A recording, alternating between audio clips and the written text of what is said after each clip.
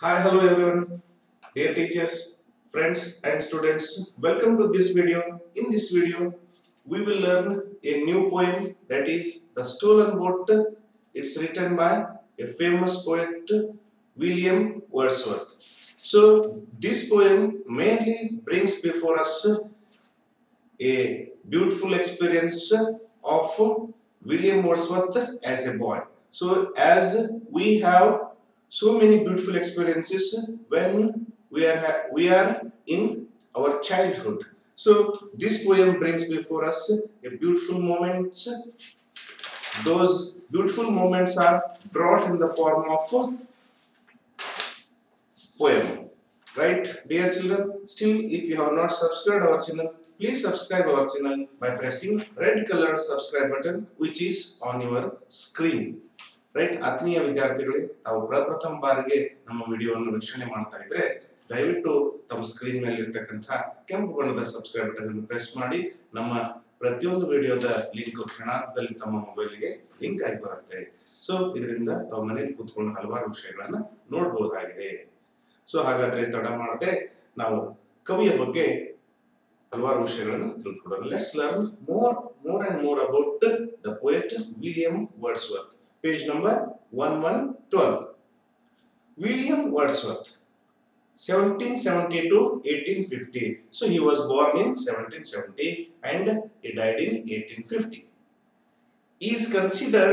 William Wordsworth is considered one of the greatest poets of English literature. So he wrote beautiful poems. For that he got name and fame in English literature. He is considered as one of the best, one of the finest poets in English literature, especially in Romantic period or in 18th century. Wordsworth and his friend S.T. Coleridge, by their joint publication of the lyrical ballads, became the harbingers of a romantic moment in English literature. So 18th century is called Romantic Age because many people wrote about romantic things like nature, wildlife and beautiful moments of their life. So in the same way, William Wordsworth had got a good friend. His name was S.T. Coleridge. His name was S.T. Coleridge. So William Wordsworth and Coleridge both together published a joint venture or a book called Lyrical Ballads. So they published a book called Lyrical Ballads. What does it contain? So it contains beautiful lyrics. It contains beautiful lyrics or it contains beautiful poems. It's a beautiful poem collection, right? So which is what we can say, which is one of the finest collection of one of the finest books among those famous books. The episode of The Stolen Boat is based on the experience of Wordsworth's early boyhood days. So this poem or this episode in the poem brings before us or tells us a experience of Wordsworth when he was a boy. He tells here a naughty experience of his boyhood. This is an extract from the book first of Wordsworth's great philosophical poem, The Prelude. So Wordsworth wrote a philosophical and a beautiful poem, long poem, that is The Prelude. He wrote a beautiful book called The Prelude first. So this poem is taken from The Prelude first. So let's go to the poem. So dear children, please open your textbook, page number 107. Are you ready, dear children? Let's go to the poem, The Stolen Boat, written by William Wordsworth. So listen to me carefully. So let's read it once. Right? One summer evening, led by her, I found a little boat tied to a willow tree within a rocky cave, its usual home. Straight unclosed her chain and stepping in, pushed from the shore. It was an act of stealth. and troubled pleasure, nor without the voice of mountain echoes did my boat move on, leaving behind her soil, leaving behind her still on either side small circles glittering idly in the moon, until they melted all into one track of sparkling light, but now like one rose. Proud of his skills, he to his chosen point, with an unswearing line, I fixed my wave upon the summit of a craggy ridge.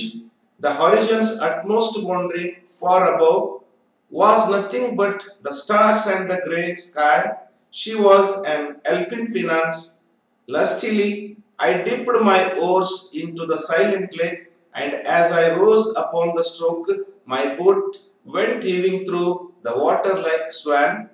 When from behind that craggy steep, still then, the horizons bound a huge peak, black and huge, as if the voluntary power instinct upreared its head. I struck and struck again, and growing still in stature, the grim shape towered up between me and the stars, and still, for so it seemed with purpose of its own, and measured motion like a living thing, strode after me with trembling oars I turned, and through the silent water stole my way back to the covert of willow tree. There in her mooring place I left my bark, and through the meadows homeward went in grave and serious mood.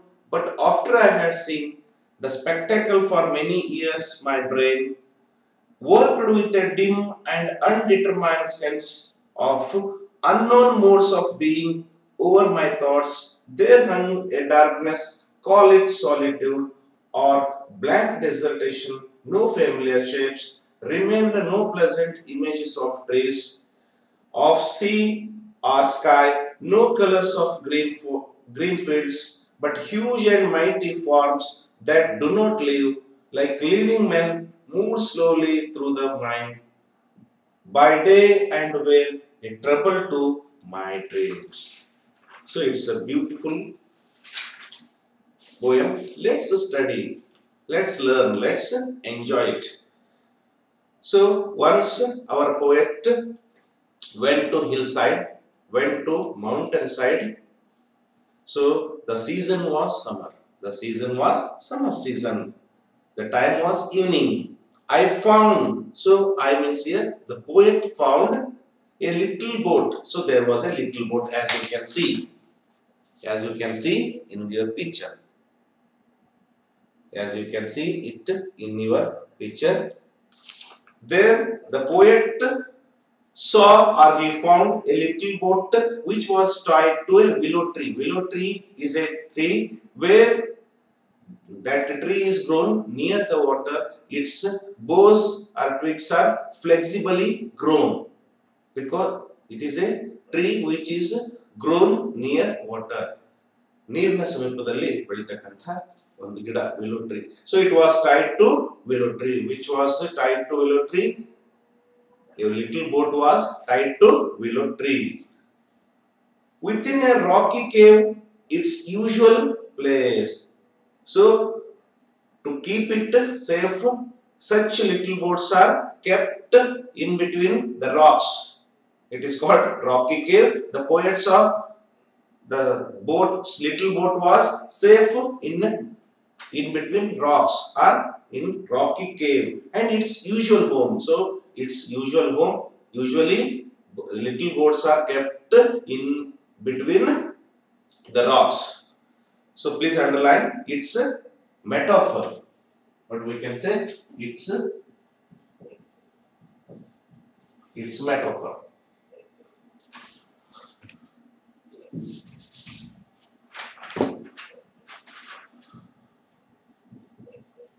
It's figure of speech, metaphor. Please underline that line. Which line? Within a rocky cave, its usual home.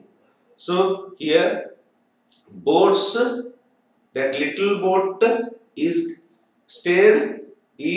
kept in a place, with that place is called rocky cave. That place is compared to rocky cave, which is, that comparison is understood, or we can say hidden comparison is there. That's why it is metaphor.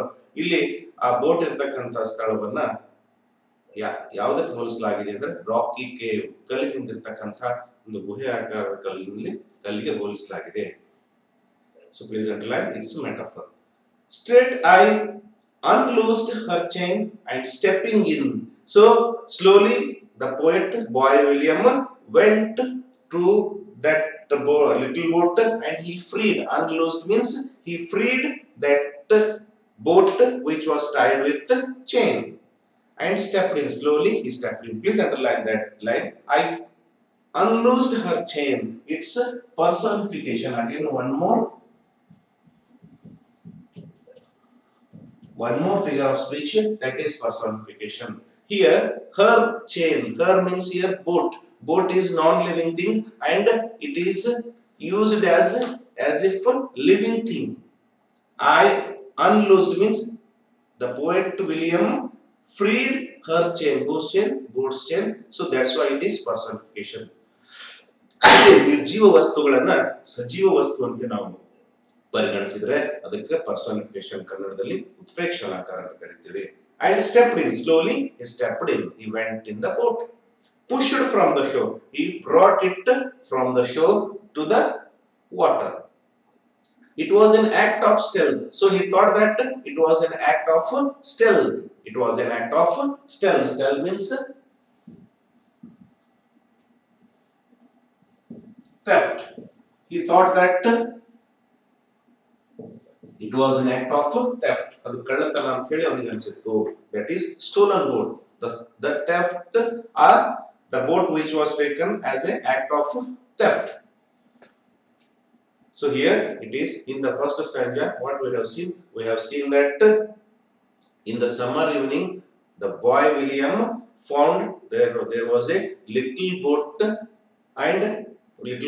which was tied to willow tree, and that boat was in rocky cave, and he unloosed or he freed that boat and he went inside and he took that boat to the water. He wanted to take that boat on the water.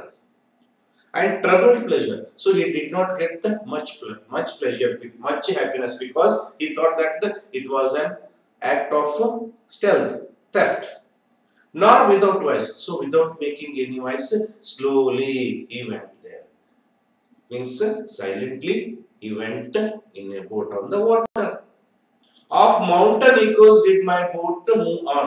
As the boat moved on by oars.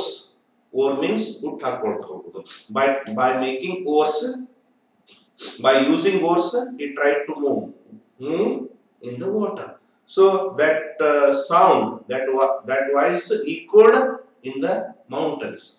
So it echoed. That such silence was there. ಅಲ್ಲಿ ಆ ಧ್ವನಿ ಏನಾಗ್ತಿತ್ತು, boat ಹೋಗ್ತಕ್ಕಂಥ ಧ್ವನಿ ಆ ಮೌಂಟನ್ಗೆ ಪ್ರತಿಧ್ವನಿ ಆಗ್ತಾ ಇತ್ತು. Living behind Har still. So he was leaving the water behind. With the help of oars, he was taking the boat. On either side, small circles glittering idly in the moon. So small circles were created by taking oars. So those small circles were glittering in the sun, as if in the sun, and sun is glittering in the water, and water circles are glittering in the, it's not sun, moon, sorry. So water circles are glittering in the moon. So there was silent moon, beautiful moon was there, until they melted all into one track. So all the circles were melted into one track. All the circles were made in one track. ಒಂದೇ track ಒಳಗೆ ಎಲ್ಲ circle ಅನ್ನ ಕೊನೆಗೆ ಸಣ್ಣ circle ಹೋಗಿ ಒಂದೇ circle ಆಯ್ತು ಅಂದ್ರೆ he was moving. So they melted all in one track. Please underline, that is also metaphor. They means here circles are compared to one track. Circle ಅನ್ನು ಒಂದು ಟ್ರ್ಯಾಕ್ ಗೆ ಹೋಲಿಸಲಾಗಿದೆ. ಅದಕ್ಕಾಗಿ ಏನಂದ್ರೆ ಇದು ಕೂಡ ಮೆಟಾಫೋರ್. Of sparkling light, they melted all into one track of sparkling light. But now, like One who rose proud of his skill to reach a chosen point. So he was rowing. He was rowing with oars. ಮುಂದೆ ತೆಗೆದುಕೊಂಡು ಹೋಗುವುದು, ಆ ಬೋಟನ್ನ ತೆಗೆದುಕೊಂಡು ಹೋಗುವುದು. So he was rowing. ಹುಟ್ಟು ಹಾಕ್ತಾ ಹಾಕ್ತಾ ಅದನ್ನು ಬೋಟನ್ನ ಮುಂದೆ ತೆಗೆದುಕೊಂಡು ಹೋಗ್ತಾ ಇದ್ದ. So he was rowing the boat. He was proud of his skill. So he was proud of rowing that to reach chosen point. So he wanted to reach one chosen point, one selected point. With unswearing line, I fixed my view upon the summit of craggy ridge. So he wanted to reach certain point that was craggy ridge. So please underline, from like one who rose proud of his skill to reach a chosen point with an unswearing line, I fixed my view upon the summit of craggy ridge. So this is one more figure of speech, that is simile. It is also simile. So here that rowing is compared to that rowing and reaching that point is compared to craggy ridge. The horizon's utmost boundary. So craggy ridge is horizon's utmost boundary, means last boundary of horizon. Horizon means sky. Utmost boundary far above it. So it was far above. Was nothing but the stars and grey sky. What was there? What was there in the horizon? So you can be asked what question here. What was there? The horizon. There we find beautiful stars and grey sky. She was an elfin finance, lustily. So please underline, she was an elfin finance, and it's again personification. She means here little boat is compared to elfin finance. Elfin finance is compared to the little boat. Then what do you mean by elfin finance? Please learn, it is there in glossary. Small fairy-like boat. So elfin finance means fair, fine, or we can say small or fairy-like boat. Fairy-like boat, such boats can be found in fairy tales. That little boat is compared to elfin finance. Both were non-living things. That's why it is called personification, and this is very important line, and can be asked for your examination. Right? I dipped my oars into silent lake. Dipped means he rowed that boat with his oars. Oars andre ಹಡಗನ್ನ ಮುಂದೆ ಸಣ್ಣ ಬೋಟನ್ನು ಮುಂದೆ ಸಾಗಿಸಲಿಕ್ಕೆ ಬಳಸತಕ್ಕಂತ ಒಂದು ಬಿದಿರಿನಿಂದ ಮಾಡಲ್ಪಟ್ಟಿರ್ತಕ್ಕಂಥ or, ಹುಟ್ಟು ಅಂತ ಏನು ಕರಿತೀವಿ ಅದು. ಅದರಿಂದ ಹೋಗ್ತಿದ್ದಾನೆ ಕವಿ.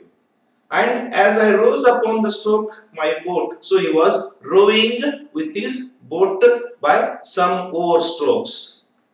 Went heaving through the water like a swan.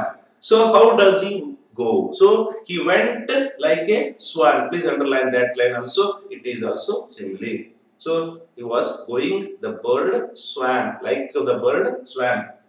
When from behind that craggy steep, still then. So he was going, still there was a craggy steep, small steep was there. So he was going through.